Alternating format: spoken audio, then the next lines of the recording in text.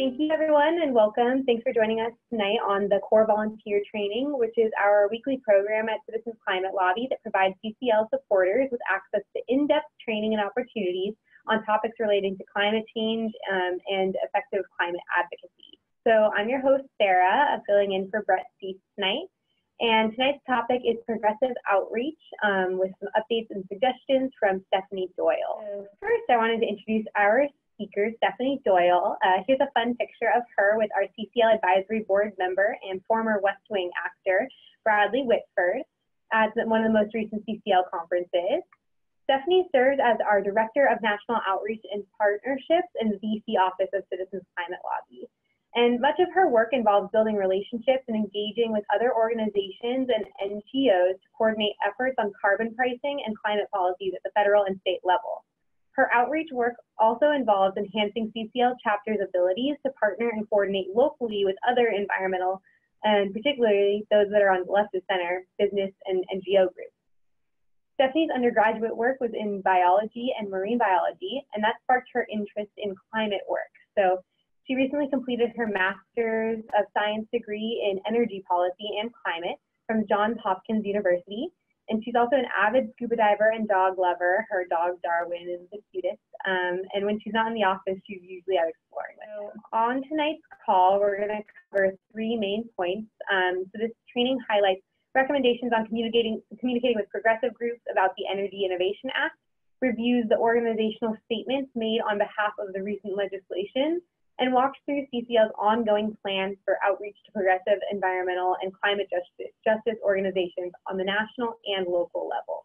And to do that, we'll go through this agenda. First, we'll go over the national support, what CCL is doing, how we communicate with progressives, how to respond to criticism, helping with local outreach, and we'll end with a Q&A. So yeah, thanks everybody for being on here. I am happy to get to talk to you all about my work and about what CCL has been, what discussions we've been having. So I first wanted to just go over some of the statements that we've gotten from other national groups about the recent Energy Innovation Act. So a lot of these aren't endorsements, and I can sort of go into some of why that is. But really a lot of the bigger environmental organizations don't feel the need to pick one specific policy right now. They're really waiting to see kind of what ends up coming out. And they sort of see picking one as just, it limits them.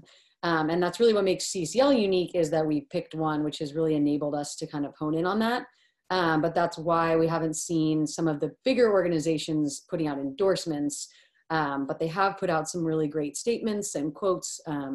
And you can find more of them than the ones I'm going to go over here on the energyinnovation.org website. And there's new ones going up all the time. So I'm happy to answer questions about those. But some of the ones that came out that we thought were really impactful and can really help when you're having conversations with progressives are some of the ones that are shown here. So the Nature Conservancy said that a bill like this is a necessary component of any effective plan to address climate change. David Roberts at Vox said the Energy Innovation and Carbon Dividend Act is a credible, ambitious climate effort. Taking innovation seriously means instituting a rising carbon fee. And EDF said the Energy Innovation and Carbon Dividend Act adds to the growing chorus of support for meaningful action to protect our country and the planet. And so these are just really helpful. You know, we talk a lot about using trusted messengers. These are just some other ones that you can use, but really thinking about how traditionally CCL focuses a lot on trusted messengers that tend to come from the right, just because we need more of those voices. But when you're giving a presentation or you're talking to people on the left, you really want to focus on making sure your trusted messengers are people that, you know, you trust and that your audience is going to trust. So that's a few others. Sheldon Whitehouse said virtually every serious economist who has considered the challenge of reducing emissions from the right and the left agrees that setting a price on carbon is the most efficient solution. Indeed, the IPCC in its latest report said a carbon fee is one of the best tools we have to prevent catastrophic climate change. Jim Hansen said the bill gives us the chance to fight it seriously and on a big scale. I encourage everyone to support the bipartisan Energy Innovation and Carbon Dividend Act. And then NRDC, who actually put out a great blog. They have a really long piece on the bill where they model it out as well, comparing it to some other ones. They said the Energy Innovation and Carbon Dividend Act reflects a serious effort to respond to the gravity of the climate disruption we are already experiencing, and that will only worsen if we fail to act. Most importantly, it is sponsored by both Republicans and Democrats. So those are just some of the statements. Like I said, there's new ones coming up all the time. There's quite a few from faith organizations, which tend to have a lot of sway with progressive groups. So I would just recommend checking that website. You know, even every week, there usually tends to be at least one new statement that seems to go up there. And again, those are different from the endorsements, which we have on a separate page, but those statements can be used, they can be just as useful as endorsements in a lot of ways. So I just wanted to touch a bit about what I do for CCL on a day-to-day basis, and really what we're working on at the national level here in DC to help bring more groups and more attention to the new bill. So we CCL sit at a number of tables and strategy groups in DC. So there's lots of different groups that meet to talk about strategy, to talk about policy, and we sit at a lot of those tables. And I or Danny are representing CCL. So we are working with other groups, especially around the Climate Solutions Caucus. There's a robust group of organizations that work on that. I continue to meet with representatives from groups that who haven't been supportive and try to figure out ways that we can move forward, whether that's them not being opposed or finding kind of where the differences lie between what would get them to support a bill. So maybe if it's an organization that cares about labor, they want to see something in there that addresses labor. And so I do spend a lot of time speaking with these groups and really figuring out where those additions or subtractions may come in later iterations of a bill that would garner more support. We also have multiple members of CCL that are part of the US Climate Action Network. So USCAN is a giant group of groups, mostly left of center organizations that work on climate. And we meet pretty regularly to work on all sorts of different topics. But there's at least 3 or 4 CCL staff that sit on those meetings and work on building our relationships up with other groups, work on not just the Carbon Fee and Dividend Act, but really helping think through the larger strategy of the climate movement, as well as thinking through other topics that can address climate. And then I just wanted to mention that groups who are quiet, this isn't necessarily a bad thing. And what I think is really nuanced about a lot of what we're seeing now around the Green New Deal and some of these other, the noise that climate is getting now, which is fantastic, is that there's a lot of political posturing going on. And CCL is really unique in that we're nonpartisan. We sit in the middle. We really are one of the few groups that have good relationships with people on both sides of the aisle. And so it's important to remember that at the moment, sometimes groups not being out and supportive of the bill is not necessarily a bad thing, because we are still trying to build up that support on the right. So an example might be National Sierra Club. Them coming out in support of the bill at this exact moment wouldn't be extremely helpful, mostly because they don't have a good relationship with Republicans at the national level anyway, not necessarily at the local level. So it's just something to think about that there's strategy that we're taking into consideration as we work to build the coalition out. Eventually we need everybody, but there is some there is some thinking that, we have to be careful with the groups that we're working to get support for because of how polarized our climate movement and the climate world is right now, which is really unfortunate. So how do I talk with progressive allies about the bill? So there's going to be some examples that we'll go through here, but I wanted to go through some opening considerations before, and these aren't even just about the bill, they're more about how you should be thinking about interacting with groups in general, especially progressive groups. So the first really important thing to remember is that relationships matter. So you really want to think of any conversation is opening a door rather than winning a debate or being right. I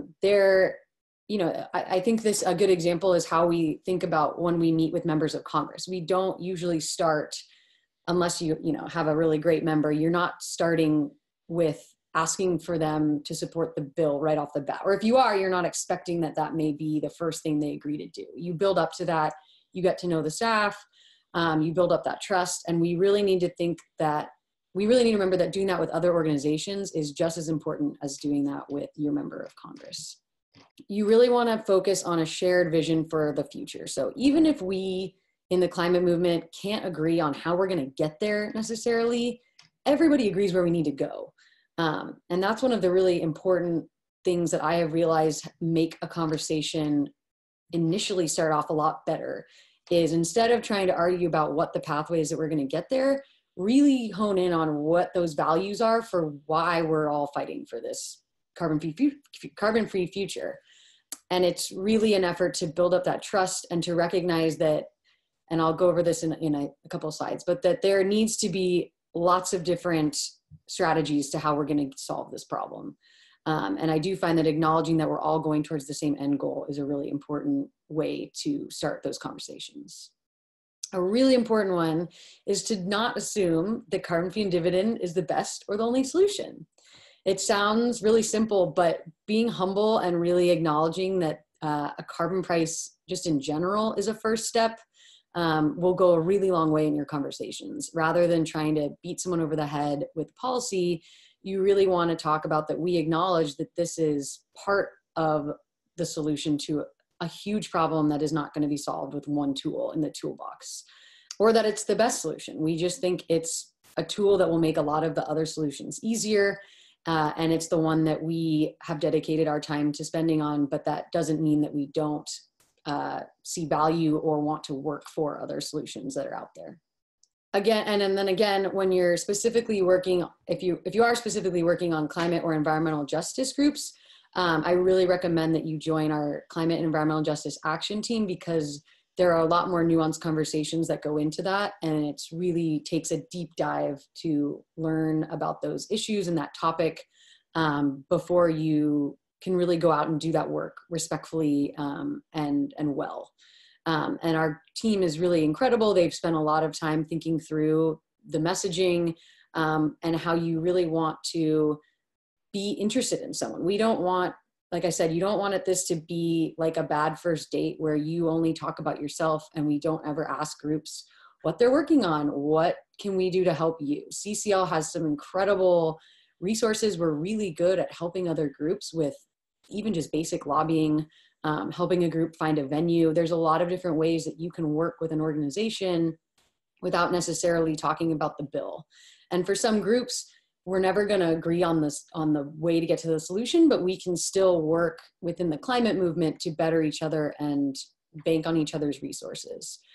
So it's just something to remember that, yes, we want to be talking about the bill, but that there is some nuance to that, especially when you're working at the local level with other climate organizations. So when you do talk about the bill, and again, like I said, this is really nuanced work, and I don't expect that everybody will figure this out right away. I'm happy to always talk with you about, if you're doing a presentation, how you should approach that.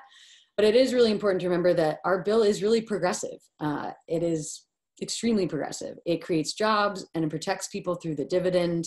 It saves lives through health impacts.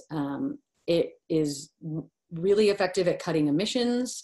And it has the support of those trusted messengers that I mentioned before, that you really want to remember to make sure you're using the right trusted messengers when you're giving a presentation to a progressive audience. And we're making a new slide deck that will be available on Community, where it will have different slides with quotes from trusted messengers that you'll be able to just pull out the slides that you want or need for presentations. So hopefully that will help really back up what we're saying with again, those elite cues and those trusted messengers, because it really does matter who groups are hearing information from. I think most of us have seen that in the media and everything in politics nowadays, but it really is an important thing to keep in mind. So this is some these are some of the examples of the trusted allies that have spoken in the past about carbon pricing, not about our bill specifically.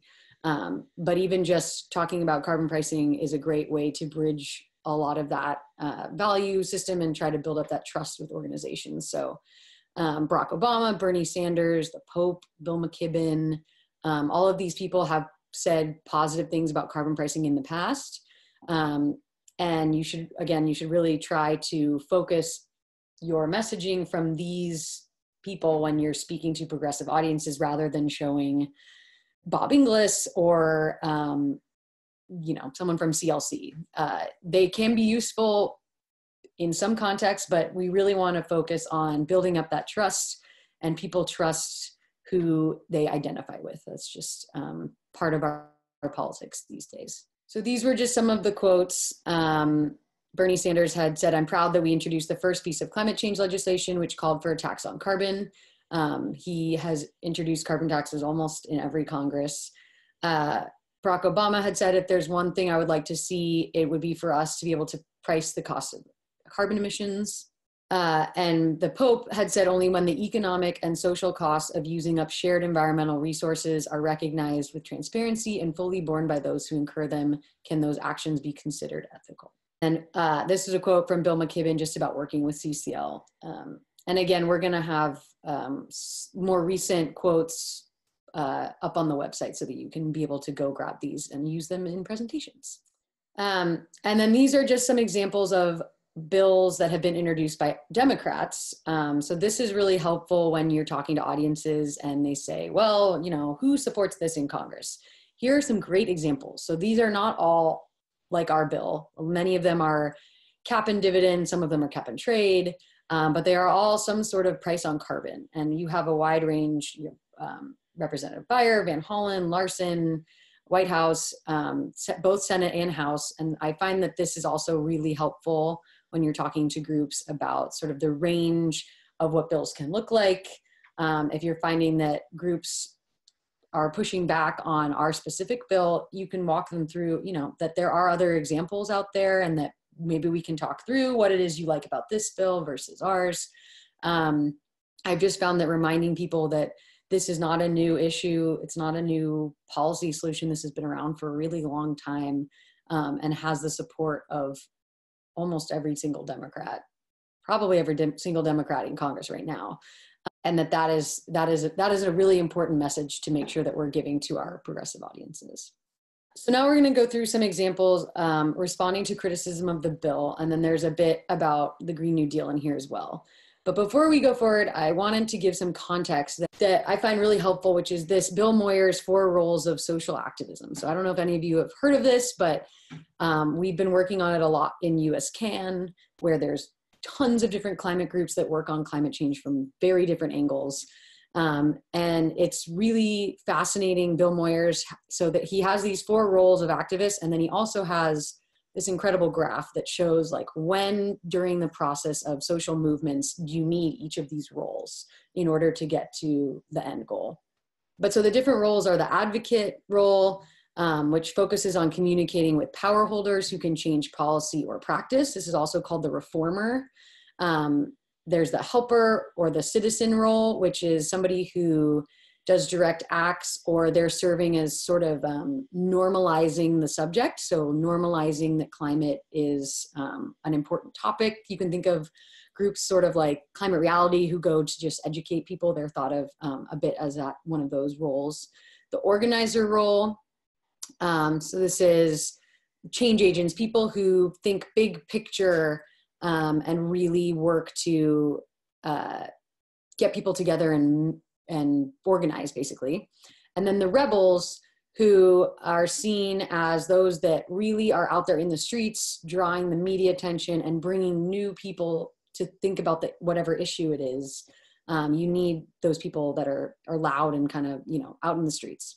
So CCL really sits in a few of these, but mostly the advocate and the helper. So we do a lot of, we're seen as a reformer. We work with the system, we work with the politicians we have in power, but we also work to make climate normalized and to bring new people to the subject we don't really do much rebel work at all.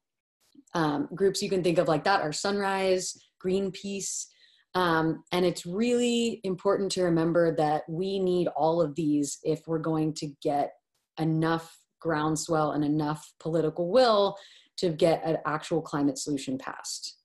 And I have found that talking through these roles and thinking about them, and Bill Moyers does a good job of pointing out like what makes a good advocate versus the mistakes that an advocate role can make and the mistakes a rebel role can make, and really looking at those and talking that out with other groups is a great way to understand that there's an ecosystem that we're all working in, and that CCL serves this very specific niche in there, and we're needed to stay in that niche. So one thing I like to say is that we get told all the time by other environmental groups that they understand that somebody needs to be working with Republicans. They don't want to do it, but they're glad that we're doing it. I get told that semi-frequently by other big environmental groups. And so there is an acknowledgement that there needs to be groups playing that role of bringing Republicans along, even though some of the groups are uncomfortable with it. They recognize that if we're going to get something passed and it's going to be durable, you need groups that are working on that at the ground level and at the congressional level. And I say this all to say that if you're having trouble with somebody who's extremely progressive or who doesn't understand our work, explaining how we sit in this unique niche within this greater ecosystem, I find is a really helpful way to have a deeper conversation with somebody rather than just fighting over policy details. So I'm going to go through some examples of criticisms or concerns that may get brought up, and then some of the responses that we've used or that you should think about using when you're responding. And obviously this is nuanced. You don't need to always use this. You should use your best judgment, or call me. I'm always happy to help think through if you're having an issue at the local level or at the national level. Always happy to talk through it. Some of the concerns that we hear are, we're running out of time to solve the climate crisis. We need more than just a price on carbon. And this can't be the be all end all solution. So ways you can talk about this is, we don't really have time to wait for Democrats to control every part of the government. If you really think that climate is as big of an issue and as immediate and as urgent as many people say it is, then getting anything, even just a first step solution in place now should be a good thing. And that's how CCL thinks of it, is that while we can still push for all of those other changes that we'd like to see, we also want to operate in the now to make sure that we're trying to get the most emissions reductions as soon as possible. And this differs a bit from other groups' theories of change. Other groups really are thinking 5 years, 6 years out as when they see the possibility of really being able to enact something. And CCL just we don't really want to wait that long. And being able to talk about that, we can aim for more emissions reductions, we can aim for stronger justice policies, better adaptation measures, and just transitions, while we're also working to put a price on carbon that will make all of those things more likely and easier to push forward. And Tony wrote a really good blog piece, there's a link there, that really talks about the bill and how progressive it is and how fast it would work, and a lot of how it plays into strengthening a lot of the values and goals that many of us share with our progressive ally friends. So another concern that gets brought up is that this policy will hurt low-income communities who already suffer the worst impacts of climate change. Polluters will continue to pollute in these neighborhoods unless they're stopped. So it's really important to acknowledge that that is true, that low-income communities do suffer the worst of climate change and environmental pollution, and then acknowledge that our policy will reduce pollution in low-income communities that is related to fossil fuel production and combustion, which is a significant source of health impacts. There's still a lot of science or political studies and modeling being done to see which plants would get shut down first, which are legitimate concerns, but raising the cost of pollution is going to improve health and air benefits for everyone immediately regardless, because coal goes away first and foremost, which is the dirtiest form of energy. Another concern that gets brought up is that the policy will hurt people who are employed in the coal and oil industries, and there's no plan for a just transition for them.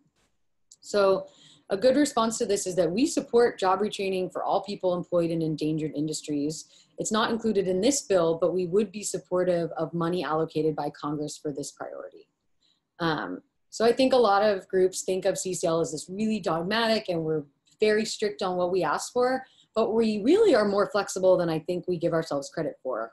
And really our bottom line is that we want to reduce emissions, we want to protect those lowest income and at the frontline communities, and we want to make sure that whatever passes is bipartisan so it sticks and it lasts. And so I think it's important when you're talking to groups that when they bring up a concern, you can share that with me and with our DC team. We really are trying to work to figure out where those push and pull additions and subtractions in the bill are going to be. This, the bill is going to change over the years. Whatever is in there now will probably not be the final version. And so we're working now to understand the concerns of groups, to find out what it's going to take to build that coalition. And you having conversations about that will only help us as we start to navigate that. So another concern that gets raised by progressive groups is that clearly this policy is bad because it's supported by Republicans. And like I said, today, I'm sure you all are deep in this, but politics is really polarized right now. And this is what I was talking about, some of that signaling from groups that offer support. It's really tricky to navigate some of that. Pointing out that a lasting solution to climate change deserves and needs to be bipartisan in order to be passed before 2020 and even after 2020, and to survive intact when majority party leadership changes.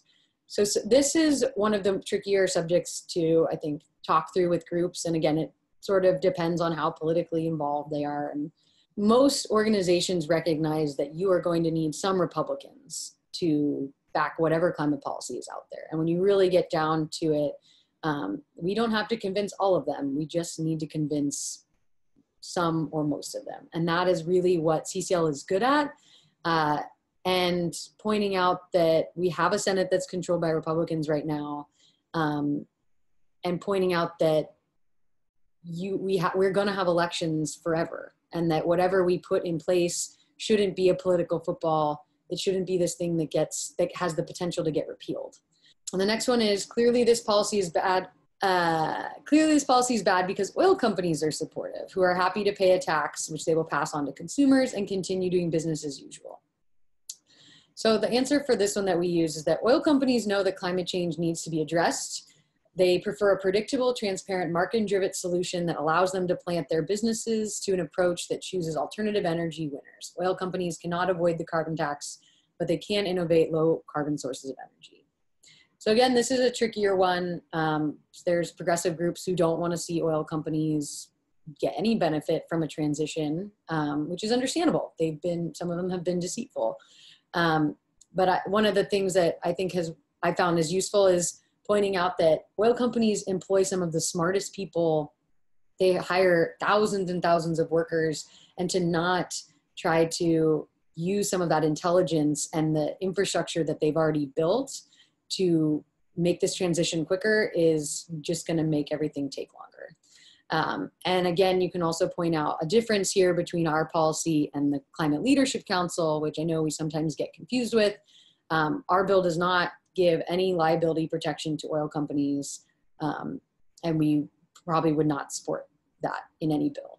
And I do think that is really where a lot of progressive groups are concerned, is that they want to be able to make sure that if and when it's shown that oil companies were deceitful, that they can pay for some of those damages down the road. So the next one is the policy won't work because this approach doesn't guarantee emissions reductions. We should use regulations instead. And a good answer for this one is that regulations are most effective when they're focused on a specific industry, not focused across a large number of industries or economy-wide. Because carbon is so pervasive throughout our economy, a broad tool like our policy is simpler, easier to implement, less expensive, and more effective. We do still see a place for regulations, but regulations cannot replace the broad impact of a carbon price. Additionally, this policy allows for an increase in the fee in the event that the emissions targets are not being met. Word for word, you're going to need to be more nuanced with some of this depending on the groups you're speaking to, but hopefully there's nuggets in here that you can pull out and find useful. The next one is the policy won't work because it will push us towards fracking. And for this one, pointing out that the electricity sector is already moving away from coal to natural gas because of prices even without a carbon price, and that carbon pricing will accelerate that transition from natural gas to renewables faster than most other approaches. And our policy does allow for regulations to continue on fracking and on methane. And then lastly, just wanted to touch on the Green New Deal. And if you guys have more questions about this, I know it's been a big topic lately, I'm happy to answer them. But talking about how this policy relates to the Green New Deal. So the Green New Deal is incredible. It's exciting. It's moved the conversation in a way that we haven't seen in years. It's bumped climate up the list of priorities for Democrats and Republicans alike. And there's this idea of the Overton window, where if the left moves further to the left, we're already seeing that it's sort of forcing the Republicans having to address, well, if you're not for the Green New Deal, then what are you for? And they're going to have to start answering that and coming up with solutions. And the hope is that they will move towards a more market-based price, because it's the opposite of a Green New Deal. And so if you get asked, can it include a carbon tax? Yes, of course it can include a carbon tax, but you really don't want to be forceful or try to change the Sunrise Movement or co-opt their policy. Sunrise Movement is doing incredible work. They are very focused on building out the support for the resolution that's been put out and the principles, but we don't want to be forcing ourselves upon that. We don't want to force our policy. What comes from the Green New Deal is yet to be seen, and I think a lot of members in Congress are also recognizing that it's going to be a lot of different bills that get put forward. And one way to think of this is think of as creating an inside and outside pressure. So I was talking before about rebel groups like Sunrise. They are out there putting the pressure on members to do something.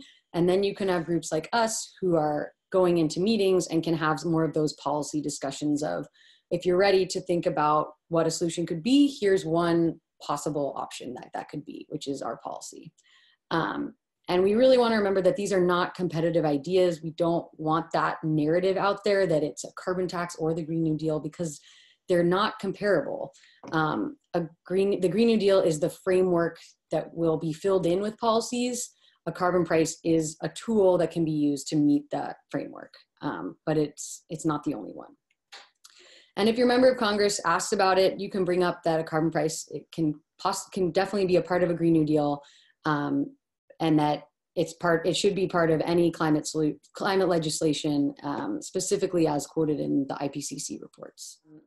So closing considerations, just reviewing some of what we just talked about, is that you really want to be centered in CCL shared values. So you really always want to be respectful, appreciative, and full of gratitude for other organizations as they're doing this work. We are lucky that the climate movement has such incredible groups working from every possible angle you can think of on these solutions. And we really want to be respectful of other groups, be polite, leave the door open to further conversation. You don't want to close down a conversation before you even build up that trust there. And really, again, listen for the underlying concerns, identify them in the conversation, allow groups to be heard. And like I said, pass those concerns along to me. Our DC office is really working to understand where those points of contention are and where the places are that we can work to either change the bill or expand it, or answer questions about why there's misconceptions about it to other groups. And then just one last little topic is, how can you help? So CCL National, we work with pretty much every national organization. And if there's one that you think we should be doing outreach to, feel free to email me. But there's no need for you to do outreach to the top policy people at any national organization. If you do have a connection that you think is especially useful, please feel free to email me and we can coordinate an outreach plan together. But really, your efforts are going to be far more useful at the local level, where a lot of these national groups have chapters that work with the local member of Congress. They work with local business. And local groups tend to be far more movable than the national organizations. So you can talk about the bill with these groups. You don't necessarily need to get an endorsement. Like I said, getting a statement that even is supportive of bipartisan action, a statement of support where they say, I support this part of the bill, but I don't support this part of the bill. That's totally fine. We can use those. They're very helpful, and they help members of Congress think through where the different groups of support are as well. Again, you can find out what changes a group would like to see in order to get on board with the policy. Maybe they say we'd want to see X change, and then we could sign on. If you do find that out, please feel free to pass that on to me. And then open the conversation up wider than carbon fees. You can talk about, or you should be asking them what they're working on and how we can be helpful. And I find that at the local level, it's a lot easier to find those things to plug into. So this can either be, maybe you decide to do joint presentations where you're gonna just do basic climate education for the greater public in your local area. Or you can host a generic lobby training. I've done a few of these, which are really great. Basically just helping groups think through, if you do want to go meet with your member of Congress, what does that look like? How do you have a respectful meeting? That's a really great resource that CCL has that we can offer to other groups without necessarily talking about the bill. And that way you can build up that trust and that respect with those groups, so that they may be more inclined to listen when you talk about the bill. And really just remembering that building up that trust at the local level is really going to go a long way, especially when there's groups that have chapters. If you have a great relationship with that local chapter, that gets back to their national groups. And that's who I'm working with and interfacing with. And the more they hear that we are helpful, that we're respectful, and that we're operating in good faith, that helps my conversations at the national level as well. Again, thank you so much for joining this call and for learning more about progressive outreach and all of the hard work that Stephanie does for our organization. It's just so important. And if you did have any questions or wanted to follow up with her about anything that we've talked about today, you can reach her at stephanie@citizensclimate.org. So do go ahead and ask Stephanie if something pops up right after this. So thank you all for joining us today. Have a great rest of your day. Thanks very much. Thank you. That was helpful. Thank you. Thank you.